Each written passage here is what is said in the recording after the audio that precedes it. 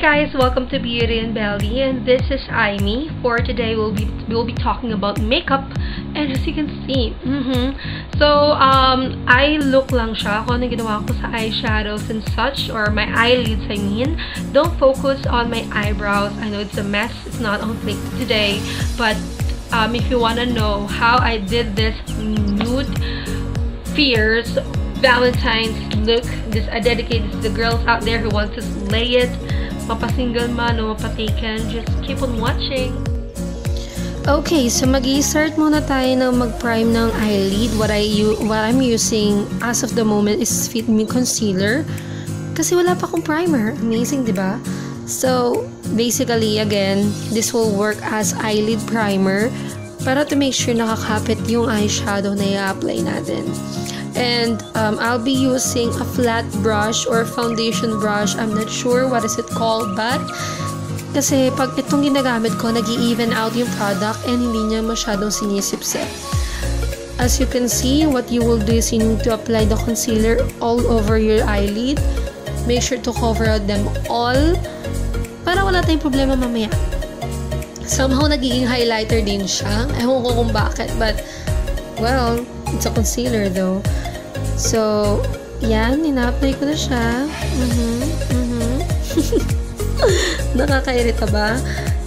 Okay, so next thing that we will do is, mami ako nasasabihin. Toroy. Okay, so dito sa eyeshadow, which is Beauty Creations Bordeaux Shadows. I'm not sure, it's Bordeaux talaga. And gagamitin natin yung pinaka-light shade, which is matte. This will work as your transition para din hindi mahirap mag-apply ng eyeshadow na dark. And I'm using the eyeshadow brush. Hindi ko alam yung tatak, bala na kayo. No, later or throughout the video, makikita nyo na tinatap ko yung brushes kasi itong eyeshadow na test maraming fallouts. Ewan ko kung bakit. So, yan. Kung di yun nakikita, I'm just smudging it out. Smudging it out.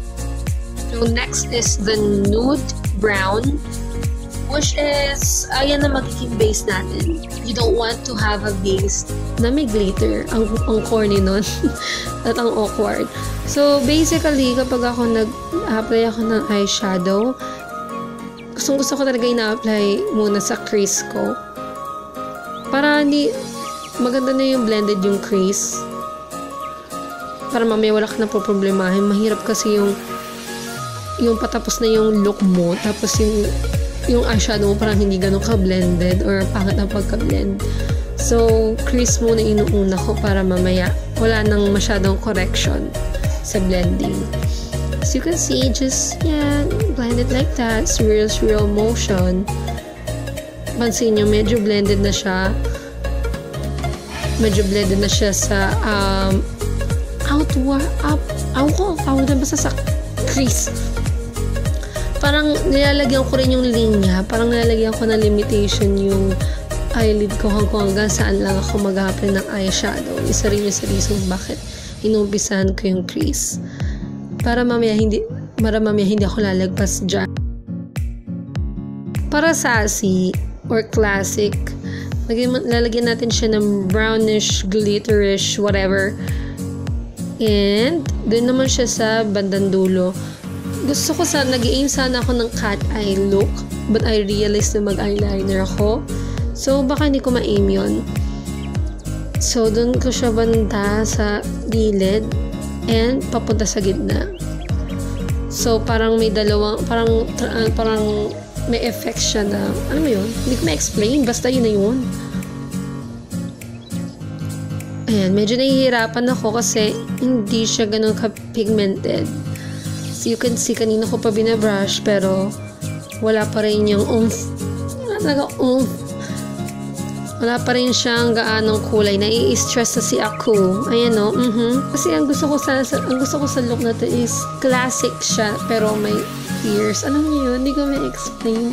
Kasi kapag may glitters, somehow nagiging classic siya. So, same thing na ginagawa ko. Ina-apply ko muna siya sa crease and then pababa. crease papunta dun sa mismong eyelid niya. Para may limitations ako, parang hindi ako lumagpas dun sa linya na ginagawa ko. Ayan, sinusubukan ko siya maging cat eye. I hope. Well, cute naman eh. So, yan.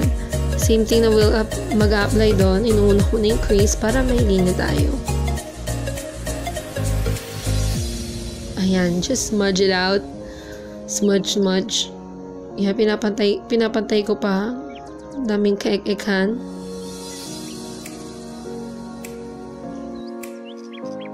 Next color will be the lightest shimmering splendid.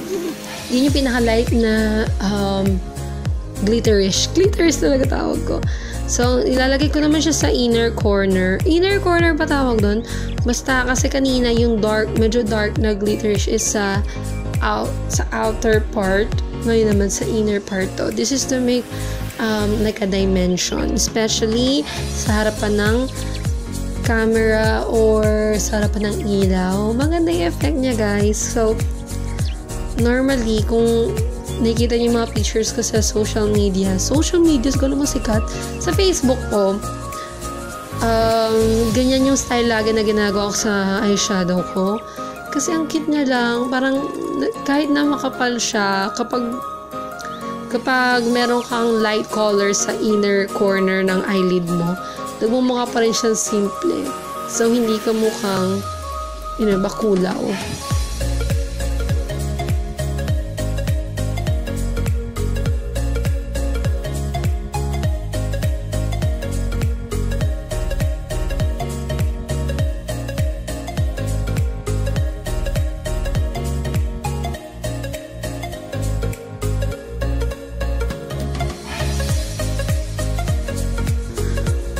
So, ngayon, ang ginagawa ko ay lower lash line.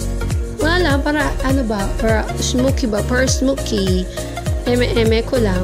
Ang ginamit kong shade, as you can see earlier, is orangey something.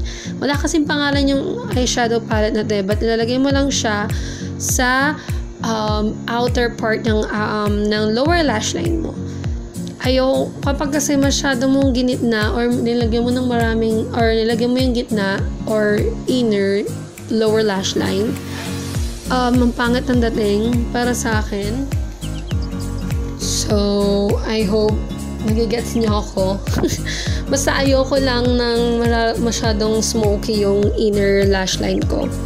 So, as you can see, hirap na hirap ako dahil hindi naman talaga dapat yun yung brush na ginagamit ko. Wala kasi akong brush for lower lash line. Oh, ang kalungkot. Okay, napapablow pa ako sa shadow palette since, again, ang dami niyang fallouts. So, makalat siya sa eyeshadow. Ayan, nagkakaroon na ako ng smoky, mild smoky. As you can see, hindi siya ganun ka-smoky. Again, we're still aiming for, not neutral look. Pero medyo fierce, kaya lagyan natin siya na smoky effect, So, next thing is, of course, eyeliner.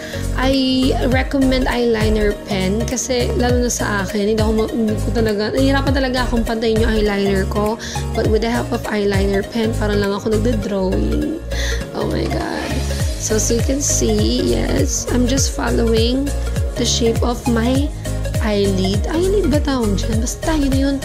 Kasi, wala naman ako ibang alam na style na paglalagay ng eyeliner. So, just go for it. Oh gosh, medyo kinakabahan na ako dahil paubos na po yung eyeliner ko. Pero sige, push lang. Yan. So, you can see na sinusundan ko na lang siya. Kasi wala na akong ibang style. Wala na akong ibang alam na style na paglalagay ng eyeliner. So, for the, tawag dito, yung mga beauty guru or mga expert na nanonood ngayon, please help me. Hindi ako marunong maglagay ng eyeliner. Or, should we say, isa lang alam kong pag-apply ng eyeliner.